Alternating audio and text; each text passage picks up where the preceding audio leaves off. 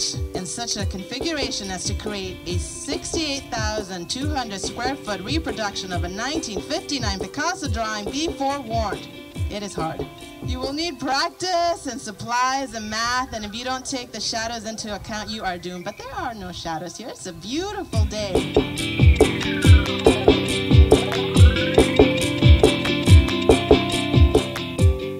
As a planet, we're all facing serious problems, and you know, I guess Greenpeace has always been, you know, addressing these problems for a lot longer than many other organizations. I just know that they support peace around the world for different causes, and they're doing cool things like having this amazing human art sculpture on the beach, and it's going to be a photo. It's going to be amazing. We believe in supporting an organization that helps to benefit society in a proactive way, and we hope this demonstration will be successful. We'll create something beautiful on a beautiful day, and to let the Bush administration know that the people of Miami are going to come together and speak in nonviolence.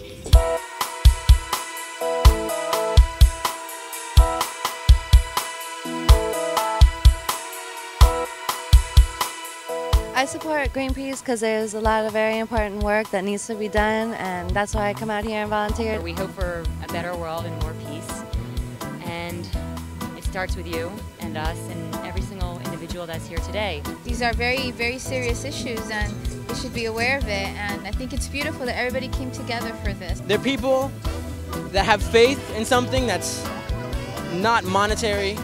They're people that have faith in communal space and the earth that has given birth to all of us. And these people that are fighting for this, they need more support, you know? They need more people on an active front to get out there and work with them, because the people united will never be defeated. It is felt to be significant, not because it means something other than itself, but because it is so satisfying as it is.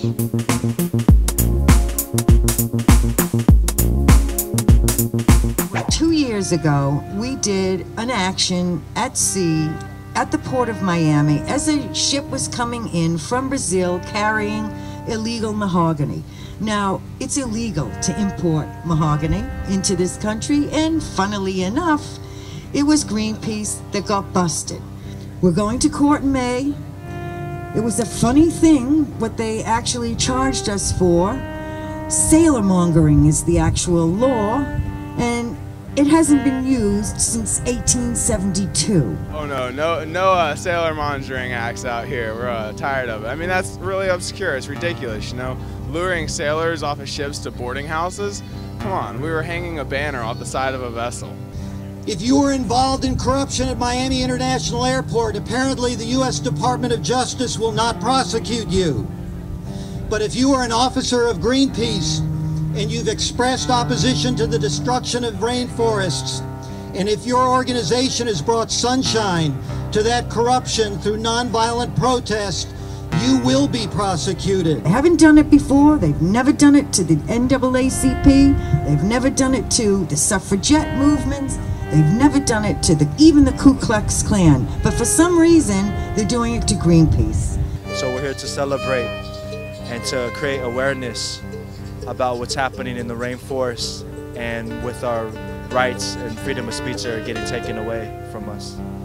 Can't take our free speech for granted, and this is just a bit of an interpretation of what would happen to our country if we lost it. We would hate to see Greenpeace go. You're a great organization and we need you around.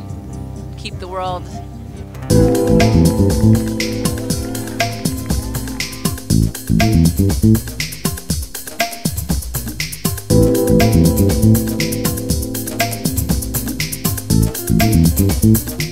Is we need to clean up the image so that it's a beautiful painting worthy of Picasso, okay? So here's what's gonna happen. I'm gonna walk through the image and I need you to really move quickly into the right position.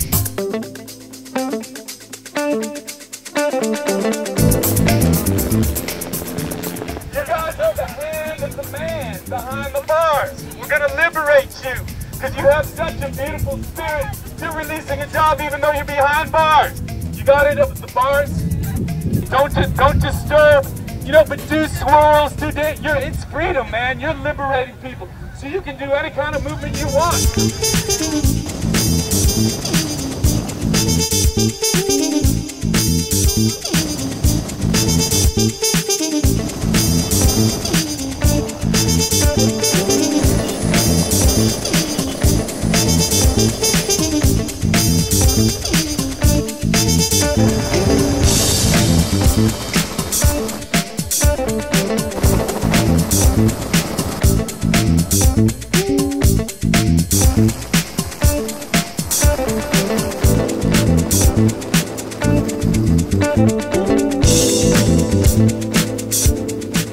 There's no doubt in my mind that the founders of our nation, who wrote the Constitution and the Bill of Rights, if they were alive today, they would be joining you on the sand of Miami Beach.